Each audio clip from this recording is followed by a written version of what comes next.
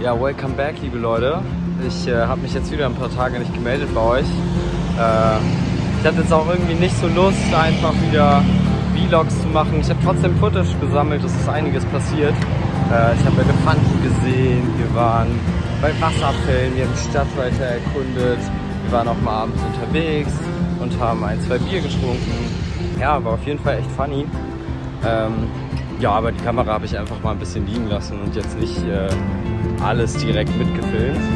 Aber jetzt neigt sich die Zeit in Chiang Mai auch langsam dem Ende zu und ich bleibe jetzt noch 2 Tage hier. Ich hatte eigentlich noch vorgehabt, unbedingt so einen Kochkurs zu machen, allerdings ist es ein bisschen doof. Ich habe es jetzt schon bei 3 verschiedenen Schulen probiert und irgendwie soll es wohl nicht sein. Also entweder die bieten es gerade nicht an oder irgendwie die Lecturer sind krank oder sonst irgendwas. Also klappt wohl leider nicht. Dann vielleicht wann anders oder in einem anderen Land. Wir haben jetzt einiges erlebt hier. Die Zeit neigt sich dem Ende zu. Ich werde jetzt in 2 Tagen nach Pai aufbrechen. Und Pai ist so eine Stadt, die ist noch ein bisschen kleiner als Chiang Mai, so ein bisschen im Nordwesten. Und da gibt es auf jeden Fall auch noch mal ein bisschen mehr Natur zu erkunden. Da habe ich auf jeden Fall Bock drauf.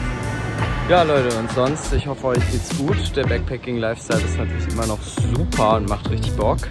Und ich habe jetzt auch die letzten Tage irgendwie auch so vermehrt Tschüss sagen müssen zu Leuten, mit denen ich jetzt länger rumgehangen habe hier in Chiang Mai. Das ist natürlich auch ein bisschen sad, aber gehört natürlich auch dazu.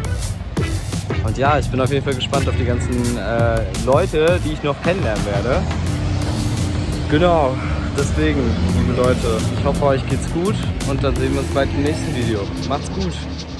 Tell me why I always need to survive off your love,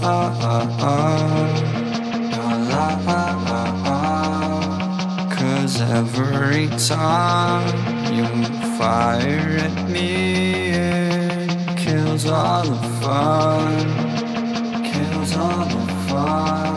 Every blink of an eye brings a new drop of blood from the sky, but